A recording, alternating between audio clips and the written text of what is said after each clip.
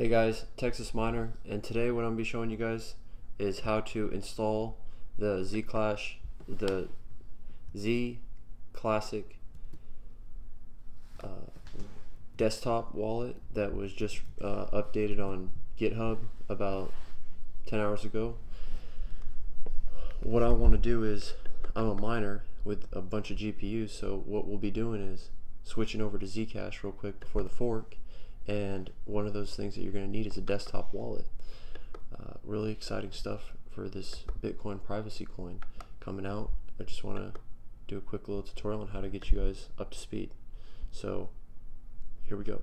Okay, first off, you're going to go to the link in the description and download this zip file. Once you have the zip file downloaded, I downloaded it and saved it to my desktop. You're going to unzip it, and that unzip file will give you these two zClassic Windows installer and the config file. You're going to run the installer, and that is going to generate in your app.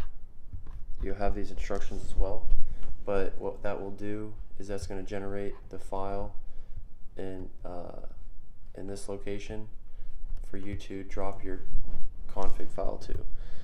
So I'm going to a shortcut to get there once you run the Windows installer is do percent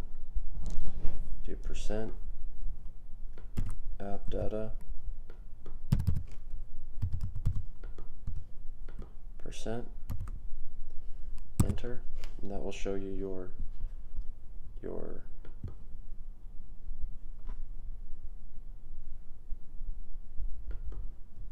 folders right there. And once you do that, you're going to drag this config file into zClassic and replace this file with the destination, right? Yep. There's one step that you might have to do before you run the wallet, and that's install Java. Just go to their free download and make sure that you have Java installed.